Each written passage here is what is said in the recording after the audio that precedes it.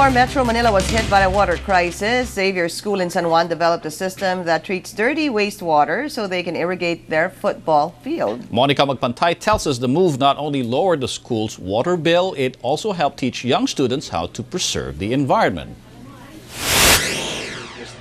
Do you mind reusing your own urine? How about the water that washed your urine down the drain? If you answered no, you belong to the majority of Filipinos who cannot overcome the stigma that comes with recycling wastewater for the daily grind. We were taught that urine is wasted. I think, really wastewater recycling is psychological. If we take our mind off it, you shouldn't worry. If you're one of the non-believers, the kids at Xavier School in San Juan, especially those who frolic the football field, have been proving your wastewater myths wrong since November 2009. Xavier is the first academic institution in the Philippines to have its own wastewater recycling system.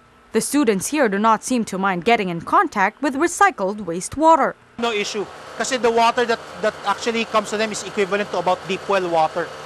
So you can actually play in it, you can get exposed to it, and it's not something that you should worry about. We guaranteed our water and we tested it, third-party testing. It's bacteria-free. The school has been using this thing for the last 6 months. No incident reported yet. Nobody gets sick. Like I said, during summer it was used for irrigation. Some of the kids were playing while the sprinklers were on, no issue. Nagagamit siya. This was made possible by the school's partner, Technotest Incorporated, which developed a system that collects water from drainages, drain pipes, and toilets from all over the school.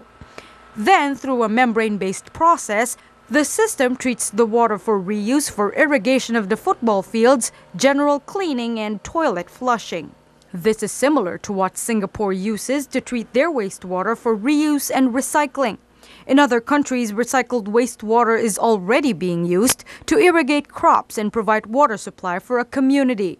We take all the waste of the school, urine, any discharge water from washing, all the wastewater, take it in. The only thing we do not get is the solid waste. And then once we take it in, it goes to the tanks. We do a chemical treatment. So inside this facility, there are 3 tanks here. The water that comes out is bacteria-free. It is safe for human contact already.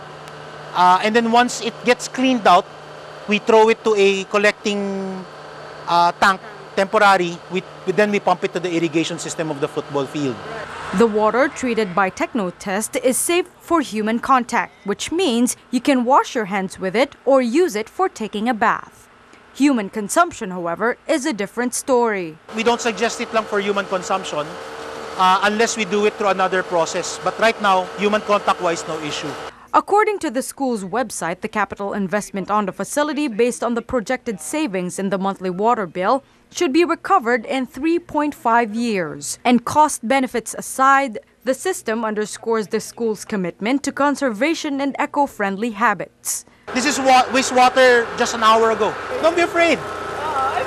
It's all enough. You can drink from near now. And you will actually, if you dare it, you wouldn't tell the difference. If I gave you a glass of water, drew it from here, and I gave you water you buy from the store, you will not know the difference. For its proponents, it's not too late for the Philippines to maximize this technology to its full potential. Monica Magpantay, ABS-CBN News.